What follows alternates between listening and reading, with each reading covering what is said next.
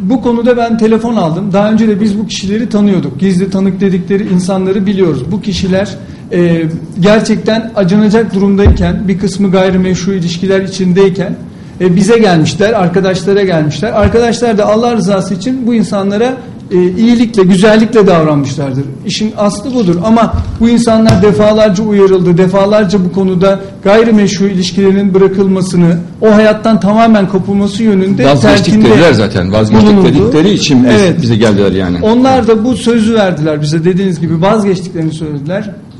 Bu şekilde bundan sonra hayatlarını değiştireceklerini, meşru bir hayat isteyeceklerini söylediler, yaşayacaklarını söylediler. Bu şartta biz de Allah rızası için onları arkadaş olarak, yakın olarak kabul ettik. Ama sonraki olaylar tabii farklı oldu. Şimdi biz bir bakıyoruz, özellikle bu 7 gizli tanıktan 3 tanesi tamamen gayrimeşru ilişkiler içinde olan bayanlar. Bunlar değil yani, onlar sonra düzeldik dediler ama şu an yeniden o şeydeler. Bu an şeylerdi. Biz kesinlikle medetmeleri şartıyla onlarla görüştük. Ama sonradan o üsluplarını devam ettirdiler. O hayatlarını devam ettirdiler. Bizden ayrıca yüksek miktarlarda para talep ettiler o olayların devamında. Biz anladık ki onların pek ıslah olmaya niyetleri yok. Böyle o meşru, gayrimeşru hayatın içerisinde devam edecekler. O hayatı da sürdürecekler. Biz de kesinlikle onlarla birlikte olmaya yanaşmadık. Yani onları biz bu hayatları sürdürdükleri sebebiyle görüşmeyi reddettik. Hatta mesela bunlardan bir tanesinin abisi var. Abisi de geldi bize. O da görüşmek istedi. O da çok... Abisini maddi yönden çöküntü içinde olduklarını söyleyerek getirdiler abisini. İnşallah. Hatta bizim iş yerimizde çalıştığında abisinin kendisine baskı yaptığını, şiddet yaptığını, onu gayrimeşru yola ittiğini söylemişti kız o zamanlar. Evet. Biz de ona telkinlerde bulunduk. Kesinlikle böyle bir şeye girmemesini, böyle tehdit alıyorsa da ilgili mercilere başvurmasını, kesinlikle bu hayatı ne olursa olsun sürdürmemesi gerektiğini söyledik. Hatta abisine bir süre iş verdik biz. İş yerimizde çalışıyordu. Fakat sonra kızın anlatımlarından abisinin son derece tehlikeli olduğunu anladık. Yani psikopat olduğunu, kendisini gayrimeşru yola onun ittiğini söyledi. Ve ruhsatsız silahı var dedi. Bize çekindik, işten çıkarttık abisini.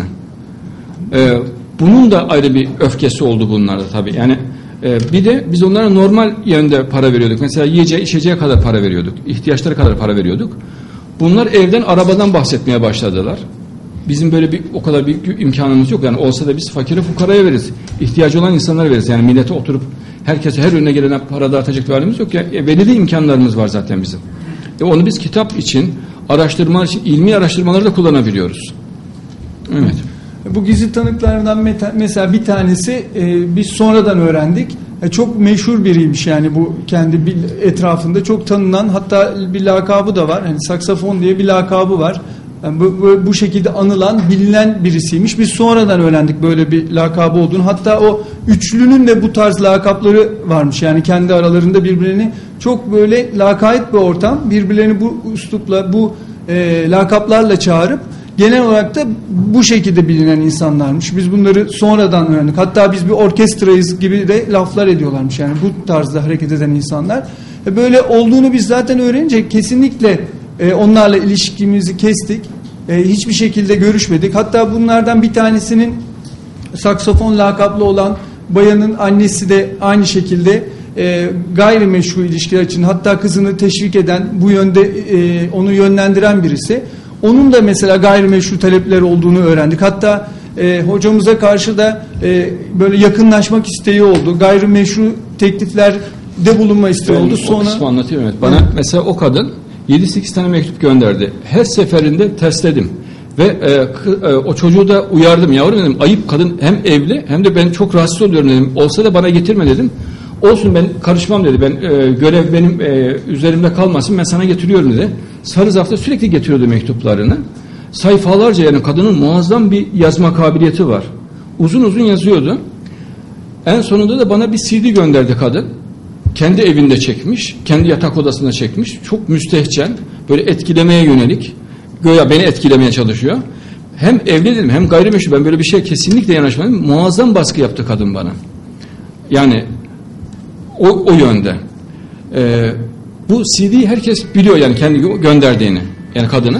Ben de kırıp attırdım. Yani ben de normal bir şey vardı zannettim. Normal CD'de yani makul bir şey zannettim.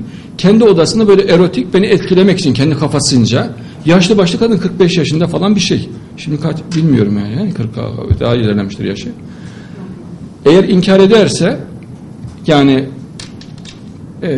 benim ispat imkanım var. Yani kendi evinden bak kendi evinde kendisi tek başına böyle bir erotik film hazırlıyor ve gönderiyor etkilemek için. Yani mektupları var kadının gönderdiği. Kendi yazdığı mektupları var. Ve ben hiçbir zaman hiç bunu kabul etmedim. Her zaman da ters ve ağır karşılık verdim. Ben Müslümanım. Böyle haram olan bir şeyde şiddetle karşı olurum ve hiçbir şekilde benim arkadaşlarım da ben de bu şekilde bir şeye yanaşmayız. Yani bunun bu şekilde olduğunu söylememe rağmen ısrarla böyle bir tavır içerisinde oldu. Ve evli olduğunu bildiği halde bunu yapıyor bakın. Böyle bir aile ve böyle bir yapı.